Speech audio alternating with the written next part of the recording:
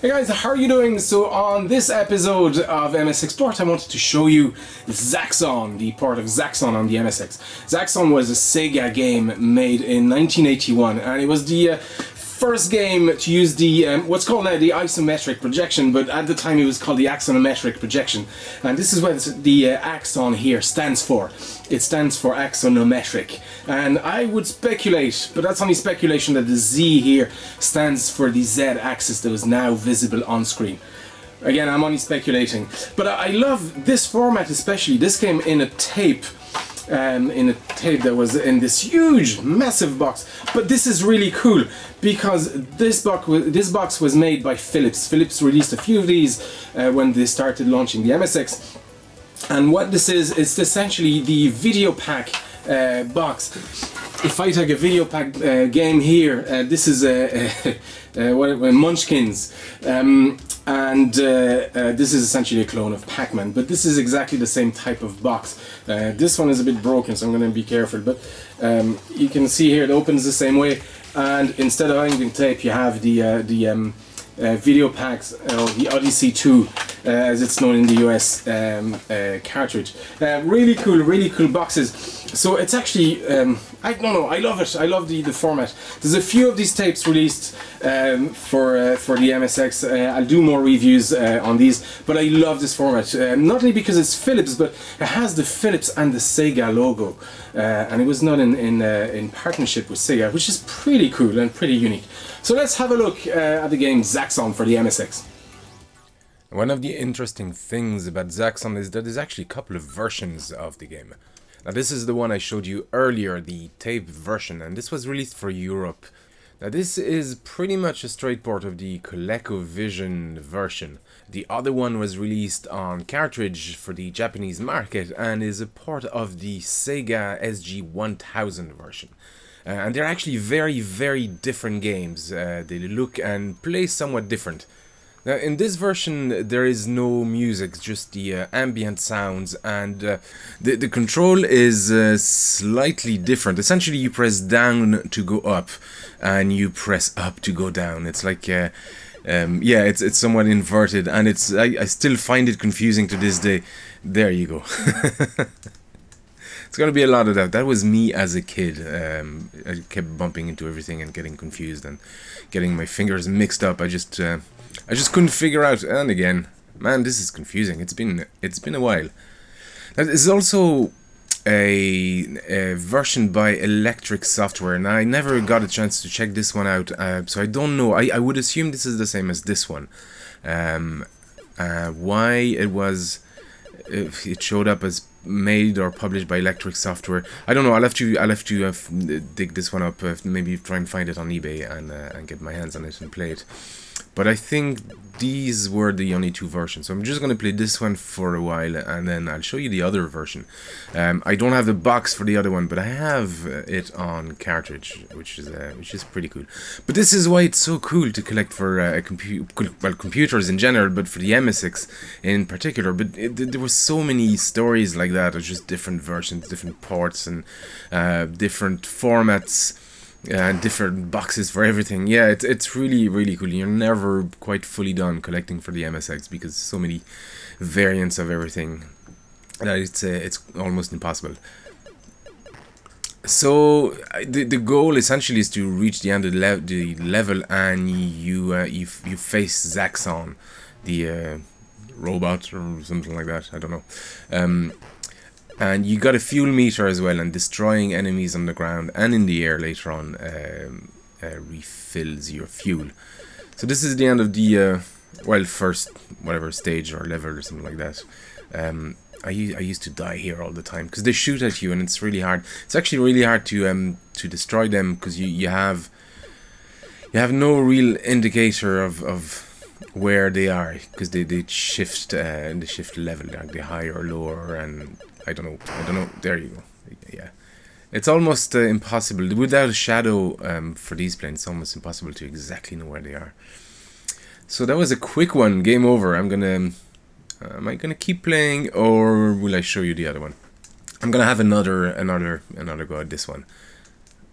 But yeah, man, I love the idea that there's two versions of this, and it's not entirely surprising because most of these platforms at the time were Z80 based, and they share the same VDP, the same display processor, video display processor. And the sound chimp were not too dissimilar. Yeah, they could be programmed pretty much the same way, just the end result would be slightly different. I think the MSX had the better chip compared to the Coleco, but no, it's not hard to do. But essentially, the MSX one is very much a Coleco, a more powerful ColecoVision, branded differently. But the architecture is not dissimilar. I often hear the comparison with the Master System and the NES. And it's very unfair to do that to the MSX because they're very different machines. And the MSX2 would probably get closer to a Master System, certainly not an NES, and I don't think it's as powerful either as a Master System. But they were home computers. They were designed for doing more things than just playing video games. And I did just that with those. Jeez, I'm not doing too bad here. I mean, I learned so much on the MSX. I learned assembly. I learned how to draw. There was like a paint software provided by Philips when I got mine. I learned basics of music and the ABC notation and all this kind of stuff. I learned all that on the MSX, which was the thing none of my friends who had consoles could do. You know, they could just only play, but suddenly I had something that made me so creative. It was awesome. Okay, I'm doing okay here. Oh god, I thought I was dead here. And here's I'm oh, there you go. Yeah, I have no idea what I'm doing in this level with the planes coming. I don't know if you have to destroy them or just I can get away with avoiding them. I mean, the game isn't too hard. It's just going to take a couple of goes to figure out what's going on and where to go. But I think the score is really where it's at, because it's an arcade game at the end of the day. Scoring was everything. It wasn't necessarily the how long the game was, but how many times you could clear it. So we've new enemies here. These guys. Come on. I got confused in the keys again.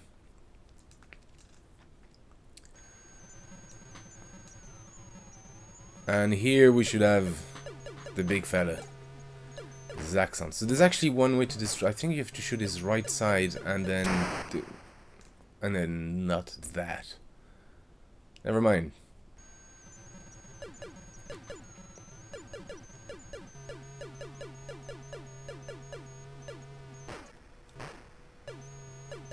Alright, okay, I should be talking more.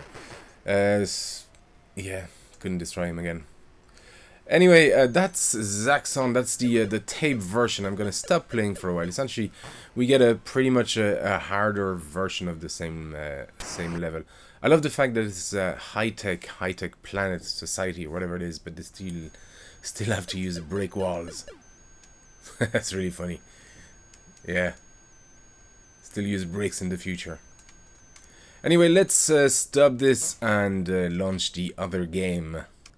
This is the the cartridge version, the Sega SG-1000 port, and yeah, it looks very different. It plays a bit different. First, we got a really cool intro and a big logo.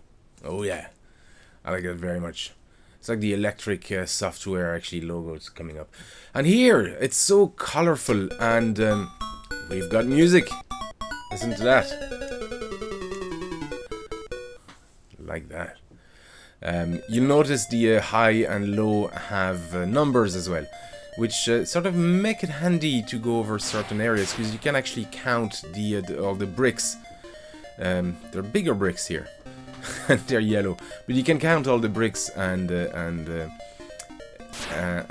know exactly where you should be standing. But look at these colors, so cool. And we've a bit of a artifact on the sprite. Now, like I said, this was at least in the arcade. This was the first game to use the axonometric projection, the isometric projection, and I mean, the MSX wasn't renowned exactly for its scrolling capabilities because, well, it had none. It couldn't scroll, so you had to shift every sprite by 8 or 16 bits, at least, or yeah, I think it was a multiple of 8 bits at a time. And how they managed to pull off a diagonal scrolling, I don't know, but it works really well, considering.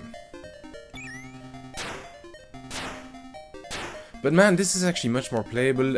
Up is actually up, down is down, there's no messing here. The ship is a bit faster to control, and it looks much, oh, well, so much for precision. But it looks much better, and the music is definitely a plus. Although I do miss the ship sound, doing those kind of sounds. But and the music isn't bad actually. I can't remember if the original game, the arcade game, had music. I can't remember here. I love those shooting sounds as well. Okay, what's going on here? Oh, cutscene.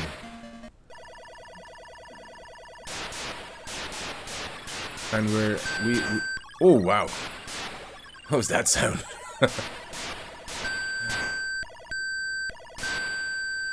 Okay, F. Oh, that's my fuel. I'm low on fuel. I need to kill enemies. Okay.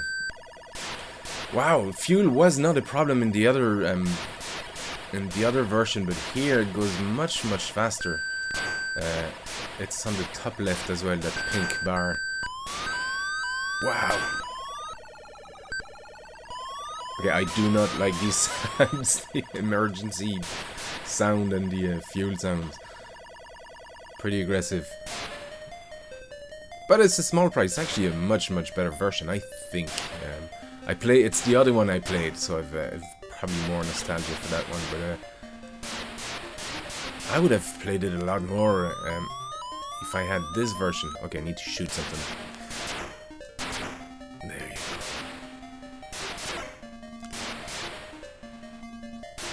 go. The playfield, sorry, Facebook again. The playfield feels much bigger. I should really switch off Facebook when I'm doing these. Oh, what over here? Okay, 1, 2, 3. Oh. Which one did I hit? This is, oh yeah. Did I go too high? I think I did. Game over. Yeah, really cool. So, there you go. Will I keep playing for a while? Probably not. Anyway, this is Zaxxon for the MSX. Really cool to have 2 versions of one game on the same platform, and potentially a third one. I don't know. I would suspect the Electric Software one is the same as the Philips one, just licensed differently. Anyway, thanks for watching, guys, and see you next time.